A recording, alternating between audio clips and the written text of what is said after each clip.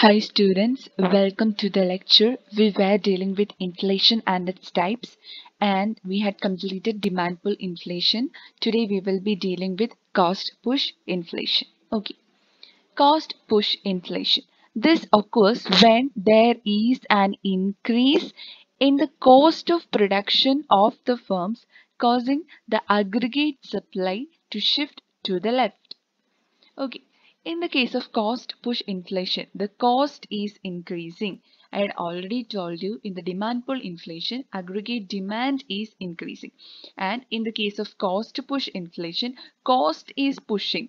So, cost is increasing here. ഇവിടെ cost ആയിരിക്കും increase ചെയ്തിരിക്കുന്നത്. എന്തിന്റെ cost ആണ് increase ചെയ്തിരിക്കുന്നത്?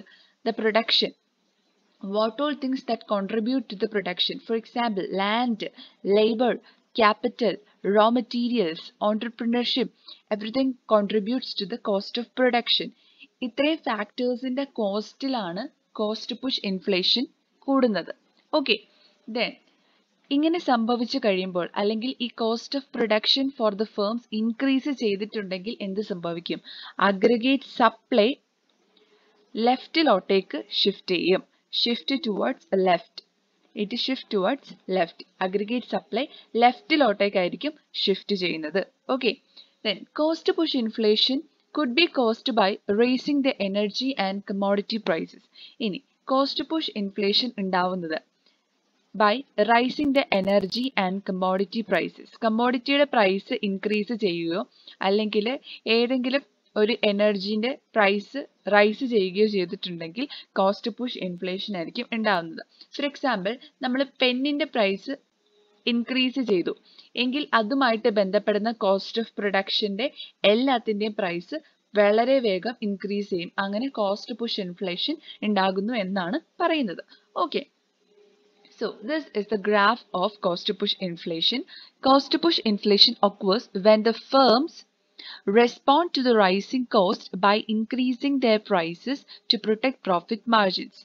അതായത് ഇപ്പോൾ ഒരു പെർട്ടിക്കുലർ ഫേമിൻ്റെ കോസ്റ്റ് ഓഫ് പ്രൊഡക്ഷൻ, അതായത് ഫോർ എക്സാമ്പിൾ ഇപ്പോൾ അതിനകത്ത് ഉണ്ടായിരുന്ന റോ മെറ്റീരിയൽസ് കോസ്റ്റ് ഓഫ് പ്രൊഡക്ഷനിൽ വരുന്നതാണ്.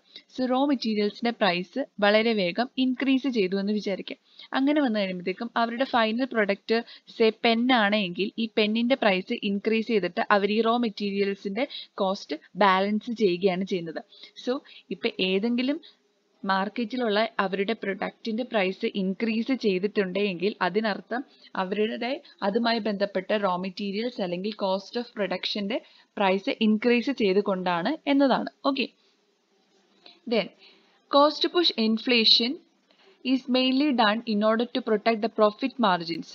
അതായത് ഓരോ കസ്റ്റമേഴ്സിനും അല്ലെങ്കിൽ ഓരോ പ്രൊഡ്യൂസേഴ്സിനും അവരുടേതായിട്ടുള്ള പ്രോഫിറ്റ് മാർജിൻ ഉണ്ട്. ഓരോ പ്രൊഡ്യൂസേഴ്സിനും പ്രോഫിറ്റ് മാർജിൻസ് ഉണ്ട്. ഈ പ്രോഫിറ്റ് മാർജിനെ സംരക്ഷിക്കുന്നതിന് വേണ്ടിയിട്ടാണ് പ്രധാനമായിട്ടും അവരെ ഈ പ്രൈസസ് റൈസ് ചെയ്യുന്നത്. Okay, then it is caused by rising the unit of labour cost. അതായത് ലേബർ കോസ്റ്റ് ഇൻക്രീസ് ചെയ്തിട്ടുണ്ടെങ്കിൽ അല്ലെങ്കിൽ high prices for the important components of raw materials, നമ്മൾ പറഞ്ഞു റോ മെറ്റീരിയൽസിൻ്റെ പ്രൈസ് ഇൻക്രീസ് ചെയ്തത് കൊണ്ടായിരിക്കാം. അതല്ലെങ്കിൽ depreciation in the exchange rate causing the rise of import cost. അതായത് depreciation എന്ന് പറഞ്ഞിരിക്കുന്ന പ്രോസസ്സ് എന്താണ്? വെയർ ആൻഡ് ടയർ ആണ് ഡിപ്രിസിയേഷൻ എന്ന് പറഞ്ഞിരിക്കുന്നത്. അങ്ങനെ ഡിപ്രിസിയേഷൻ ഉണ്ടാകുമ്പോൾ എന്താണ് സംഭവിക്കുക? ഇമ്പോർട്ട് കോസ്റ്റുകൾ കൂടാനായിട്ടുള്ള ചാൻസസ് ഉണ്ട്. അതായത് നമ്മൾ ഇങ്ങോട്ടേക്ക് ഇറക്കുമതി ചെയ്തിരിക്കുന്ന ഗുഡ്സിൻ്റെ പ്രൈസ് ഇൻക്രീസ് ചെയ്യാനായിട്ടുള്ള ചാൻസസ് വളരെ കൂടുതലാണ്. And also there is an increase in the business taxes. ഇപ്പോൾ വാറ്റോ അല്ലെങ്കിൽ എൻവിറോൺമെൻറ്റൽ ടാക്സസോ കാർബൺ ടാക്സോ അങ്ങനെ എന്തെങ്കിലും ഇൻക്രീസ് ചെയ്തിട്ടുണ്ടെങ്കിലും കോസ്റ്റ് പുഷ് ഇൻഫ്ലേഷൻ ഉണ്ടാകും. അപ്പോൾ ഇങ്ങനെയാണ് ലേബർ കോസ്റ്റ് ഇൻക്രീസ് ചെയ്തിട്ടുണ്ടെങ്കിൽ, റോ മെറ്റീരിയൽസിന് കോസ്റ്റ് ഇൻക്രീസ് ചെയ്തിട്ടുണ്ടെങ്കിൽ, ഇമ്പോർട്ട് കോസ്റ്റുകൾ കൂടിയിട്ടുണ്ടെങ്കിൽ, വാറ്റ്, എൻവിറോൺമെൻറ്റൽ ടാക്സ്, കാർബൺ ടാക്സ് അങ്ങനെയുള്ള business taxes കൂടിയിട്ടുണ്ടെങ്കിലും cost push inflation ഉണ്ടാവും. ഇവിടെ നോക്ക്, ഇവിടെ എക്സ് ആക്സിസിൽ റിയൽ ജി ഡി പിയും വൈ ആക്സിസിൽ ജനറൽ പ്രൈസ് ലെവലുമാണ് കാണിച്ചിരിക്കുന്നത്. സേ Y1 എന്ന് പറഞ്ഞിരിക്കുന്ന ഇൻകത്തിൽ ജനറൽ പ്രൈസ് ലെവൽ ഇത്രയുമായിരുന്നു. ആ സമയത്ത് ഇത്രയും ക്വാണ്ടിറ്റി ഓഫ് ഗുഡ്സ് മേടിക്കാനായിട്ട് സാധിക്കുമായിരുന്നു. അപ്പോൾ ആവറേജ് സപ്ലൈ അല്ലെങ്കിൽ അഗ്രിഗേറ്റ് സപ്ലൈ AS1 കിടന്നിരുന്നത്. പിന്നീട് ജനറൽ പ്രൈസ് ലെവൽ ഇൻക്രീസ് ചെയ്തു. ജനറൽ പ്രൈസ് ലെവൽ ഇൻക്രീസ് ചെയ്തപ്പോൾ എന്താ സംഭവിച്ചത്? അഗ്രിഗേറ്റ് സപ്ലൈ AS1 നിന്ന് ലെഫ്റ്റിലോട്ടേക്ക് ഷിഫ്റ്റ് ചെയ്തു. ഈ ലെഫ്റ്റ്വേർഡ് ഷിഫ്റ്റ് കാണിക്കുന്നത് കോസ്റ്റ് പുഷ് ഇൻഫ്ലേഷൻ ആണ്. Okay, then wage push inflation. Rising wages tends to cause inflation. ഇവിടെ വേജ് പുഷ് ഇൻഫ്ലേഷനിൽ റൈസിങ് വേജസ്, ഇപ്പോൾ നമ്മൾ നമ്മുടെ ജോലിക്കാർക്ക് കൊടുക്കുന്ന വേജിന്റെ റൈസ് അനുസരിച്ചും ഇൻഫ്ലേഷൻ ഉണ്ടാവുന്നുണ്ട്. That is it is the combination of demand pull inflation and cost push inflation. അതായത് wage push inflation എന്ന് പറഞ്ഞിരിക്കുന്നത് ബോത്ത് ഡിമാൻഡ് പുൾ ഇൻഫ്ലേഷനും അതേപോലെ തന്നെ കോസ്റ്റ് പുഷ് ഇൻഫ്ലേഷനും ആയിരിക്കും. Don't confuse it with the consumer price index. It is cost push inflation for your understanding. Okay, then rising wages എന്താ സംഭവിക്കുക? അപ്പോൾ ഓരോ ഫേംസിന്റെ കോസ്റ്റ് വളരെ കൂടുതലായിട്ട് ഇൻക്രീസ് ചെയ്യും. So these are passed on to the consumers in the form of higher prices. അതായത് raw മെറ്റീരിയൽസിന്റെ prices increase ചെയ്യുകയാണ്. ഒരു പെർട്ടിക്കുലർ ഫേമിലെ വേജ്, അവിടുത്തെ വർക്കേഴ്സിന് കൊടുക്കുന്ന വേജ് ഇൻക്രീസ് ചെയ്യുകയാണെങ്കിൽ അതിനർത്ഥം എന്ന് പറഞ്ഞിരിക്കുന്നത് ആ ഒരു particular ഫേമിന്റെ total cost increase ചെയ്യുകയാണെന്നാണ്. So അത് കൺസ്യൂമേഴ്സിലൊക്കെ അവർ ആ ബേർഡൻ പാസ് ചെയ്യും. എങ്ങനെയാണ് ആ ബേർഡൻ പാസ് ചെയ്യുന്നിരിക്കുന്നത്?